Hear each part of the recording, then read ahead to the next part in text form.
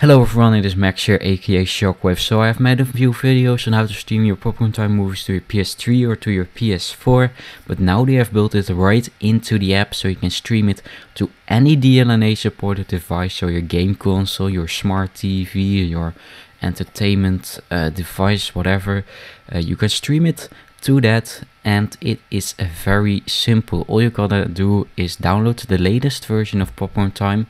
The link is of course in the description. It is version 0.3.7-1, and you gotta have your DLNA device turned on, and you gotta have it connected to the same Wi-Fi network as your computer. So we're just gonna choose a movie which looks nice. Let's go with Nightcrawler. And now when you click on the little icon and next to the watch button, you should see a third option next to Popcorn Time and VLC player. You should see your DLNA device or devices.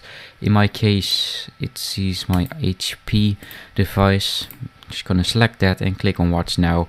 It will download the movie like usual, and then it will say that it will stream the movie to that device, and you go on that device and you should see the movie, and you can watch a movie or a TV series and enjoy it all.